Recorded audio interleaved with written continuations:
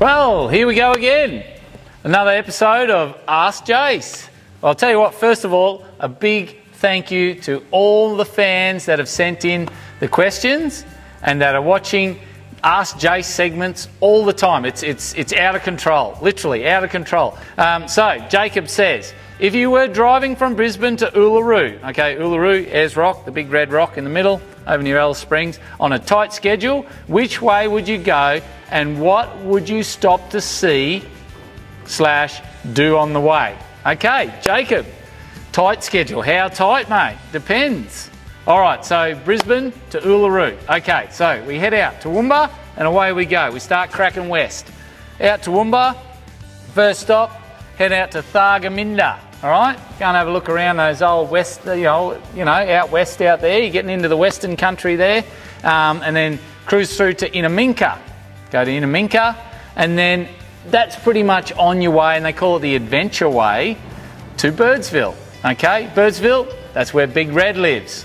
Okay, that's not a big kangaroo, by the way. If you're not familiar with it, that's Big Red, the big red sand dune. Now, you can either go to Big Red, have a crack up Big Red and then keep going, Popple's Corner, all the way across to Mount Dare, and that gets you across the Simpson Desert, okay? You're going to Mount Dare, and then it's up the old Gan line where they run the Fink Desert Race, and that rolls you into Alice Springs. If you're not towing anything and you've got a long range tank under your truck, smash it, hit it. 1100 sand dunes, away you go.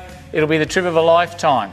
If you don't want to go across the desert, then you've got to head up to the north, okay, towards Mount Isa, and then you can cut across, okay? Now don't quote me on this one, I think there should be a couple of cuts across, or you might have to go up to Mount Isa and out to the three ways and down the Stewart Highway to Alice Springs. Alice Springs is going to be your jump off point to Uluru.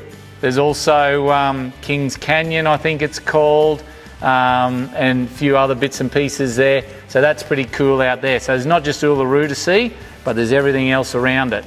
Okay, go out there. So if that helps, so maybe there's a long way and a short way. If you want to stay on the dirt roads and the bitumen, head up that way. If you want to go across the Simpson Desert for a real adventure, then Birdsville, crack straight across, then up. So Jacob, awesome question, mate. Hope that fills in the answers and the gaps on your next trip. I'm assuming it's Brisbane to Uluru. Have fun with your family, you and your family if you're going, or your mates. Okay, here we go. We got Peter. Peter, if you're watching, Peter S. Okay. Hi, what brand of shorts does Jase wear? Okay. Okay. I'm actually wearing them at the moment. They are a quick dry work short with side pockets and some big pockets on the legs, and they are an FXD. Okay. I'm not sponsored by FXD, by the way. You just want to know what shorts I was wearing. And that's what I wear. So they're pretty cool, they're quick dry, they're quite durable. The pair of shorts that I wear on the show, I'm wearing one pair of shorts for like 9 weeks. So that means they're pretty good, eh? They usually stand up on themselves by the time I'm finished.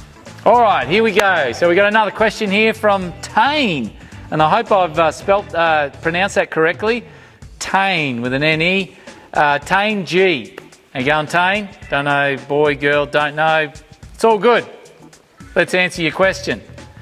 Hey, just wondering, what exhaust do you guys have on the D-Max? Okay, there you go. Well, that's a pretty good question. Okay, so the old D-Max, it's a diesel, little 4-cylinder diesel. Torque It have developed a stainless steel exhaust system for it. Don't quote me on this again. I think it's around the 2.5 inch and it might roll out to a 3 inch. Now, you unbolt it at the back of the DPF, diesel particle filter, unbolted there, and they bolt in their exhaust system to help sort of flow that last bit out past the DPF. Stainless steel, and yeah, pumps it out the side and away we go. So there you go. That's hopefully that answers your question there, Tane. I hope I got that, spell that or pronounce that correctly. Great question. Okay, next question. Hey Jase, the 4-wheel drive on my vehicle cuts out when it gets too hot. What options do you have to avoid it? Adrian S. How you going, Adrian? I'm not quite sure what you're on about there. The four-wheel drive of my vehicle cuts out when it gets too hot. Okay. Any vehicle when you're out in the sticks and you're up north and you're towing and stuff like that and it gets hot, that sucks. Trust me. Big time. I hate it. Can't stand it. I can't stand watching that temperature gauge going like that. Okay. What do we do to combat that? If your vehicle is getting too hot and your four-wheel drive is cutting out, quite possibly it sounds like you've got a modern vehicle, okay, something that uses electronics and stuff like that. So from what I can gather, it sounds like that it might be going into what's called limp mode. Okay, so the motor is getting too hot, and then of course the computer says, hey, no more right pedal for you, buddy.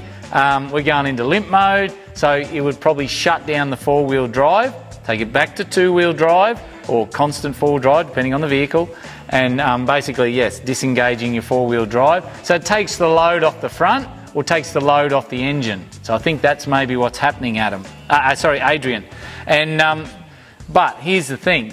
I had a similar problem with my 200 Land Cruiser while I was on holidays last year, and the temperature gauge went through the roof when I was on the beach and I was towing some heavy loads, and I was working this truck hard for 20 odd kilometres in soft, really soft sand.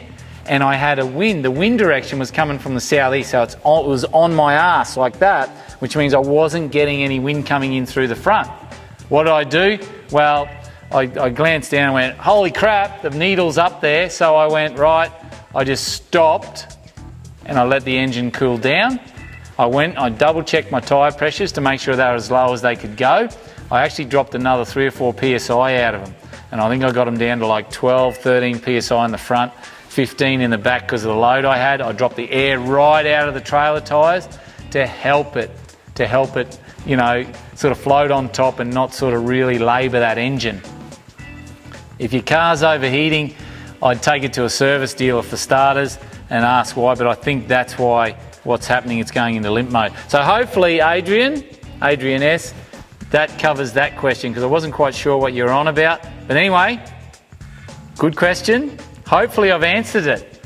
Now, that's all we got time for this week on Ask Jase, and keep sending them in.